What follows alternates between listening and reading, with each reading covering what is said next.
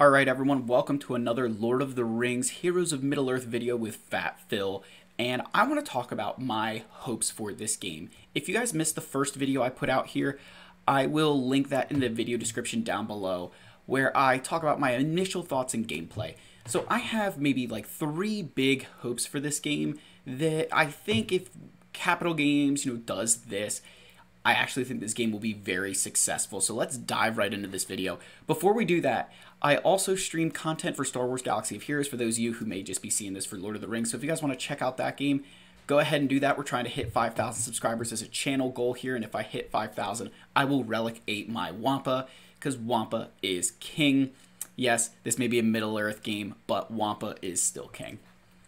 Alright, so let's talk about my hope for this game. The first hope I have is shards. Whoops, whoa, what the... Oh, there we go. That was a weird misclick. I don't even know who that I clicked on. Was that Great Goblin? So here'd be my hope for this game. When you look through this, you can see that it takes 15 shards to get to 1 star. Then it takes 30 shards to get to 2 stars. And then 55 to get to 3. So it takes 100 shards to get to a 3-star character. Beyond that, I'm not sure, but I'm hoping it sort of follows the Marvel Strike Force progression of shards, where it takes, I think, 810 total shards to take a character from 0 to 7-star. And I think that's a really good thing that they do, because they don't care what, because it kind of combines with this aspect that they don't care what gear level you take a character to, because the stars are, needed for other things.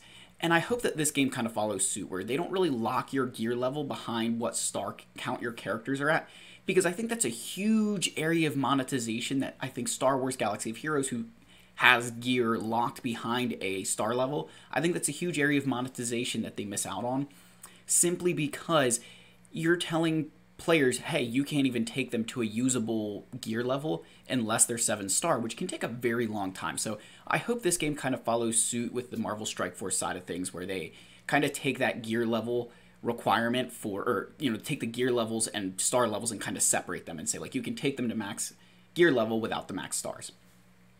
My second hope is that they follow the almost, what's the wording I want to use here? So the raid format, I hope they kind of combine the 2 games into one. So in Marvel Strike Force, for those of you who haven't played that, your guild raids, there's all these nodes. It's almost like, imagine Conquest, but for your entire guild at once, that there's multiple nodes, and you get assigned, they call it a lane, right? You get assigned a lane, and you'll go through that. And it's cool, but there's definitely some aspects of it that I didn't enjoy. I think one of the biggest problems is that those later nodes were worth a lot more points. So you'd get some players who just wouldn't hit until the end of a raid because they weren't really being a team player. They were just trying to do all the damage possible. So that aspect of it I didn't like. However, what I did enjoy is that there's a little bit more of a teamwork setting in that Marvel Strike Force, because you're, okay, this person needs to take this node because it's gated behind these characters. And this new Crate Dragon Raid coming to Star Wars, for those of you who play that game, seems to be similar to that, where there's these specific, characters that are required to compete in the raid. The difference with Marvel Strike Force is that depending on what lane you're in, it could require different characters. So I hope for this game, because they have a lot of different tags in here, what I'm hoping is that for raids, it'd be like, okay, lane, this section you need hobbits, and then maybe you need some Nazgul, and then we're gonna need Rohan characters, or Thorin's Company, Trolls. I think that would be really cool. That try and expand it to make raids a little bit more fun right from the start, rather than just letting, everybody with everything participate in every single raid. Making them a little bit more specific gives you a reason to level up some of these characters that otherwise you wouldn't use. So I kind of hope that they blend the 2 systems together, because I think where I like the Star Wars raids, especially where it's heading, is that everybody's going to get the same rewards. Which there's an individual track for doing better, but that the guild will get the same rewards. That way you're kind of inspiring teamwork, and I hope they do that in this game as well. So that's, 2 things, right? So the first thing I said was, gear level and star level, kind of separate the 2 and say you can get to the max gear level without the max stars. Along those same lines, now I don't know if there's a legendary type character in here. I think there may be. Just looking through to see. I haven't, again, guys, I haven't been playing this game all that much yet, and I've done, about as much research as I feel is, reasonable, right? Like, I don't think there's any character in here yet that is striking me as legendary. But one of the things that I hope for is that they go back to the 5-star unlocks for legendary characters. In Galaxy of Heroes, it's really changed a lot, and a lot of that is because they want to require you to have certain gear levels on your characters, but they don't want you, so you need to have these specific gear levels which are higher than like what you can achieve without being 7-star. So I think if you take away that, again, it opens up that monetization a little bit more, that players are going to be more inclined to spend on something if they can at least achieve it. And so hopefully I think they follow suit here, that they kind of stick with that 5-star unlock for legendary characters. I think that would be fantastic for this game. There's so many characters in Lord of the Rings that I really look forward to seeing. So they have Strider here. This is a great, Strider. Okay, that's Aragorn. What if we get, the Aragorn who is like King Aragorn, right? What if we even got the Aragorn that we see, not just Strider, but the one who is, leading the battle at Helm's Deep, one of those different characters.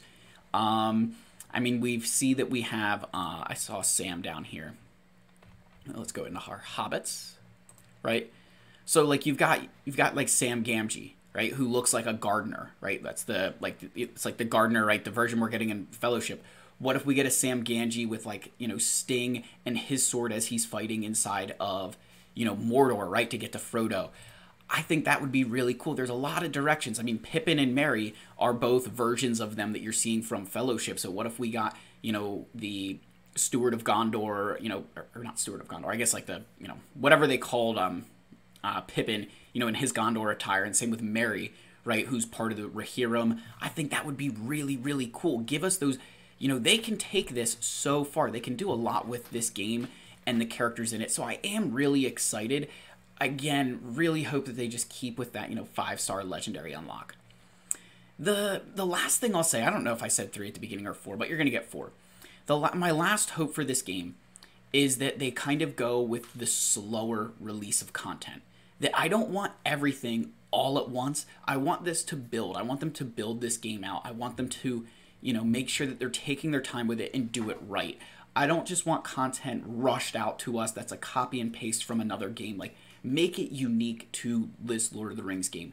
Steal the best from this game, the best from this game. Because at the end of the day, we all want this to be enjoyable. We want this game to last a long time. And I think Capital Games, as much as people love to hate on them, they've proven that they can take a game and make it last. I mean, Star Wars is going on, I think, 7.5 years, which is insane for a triple B game.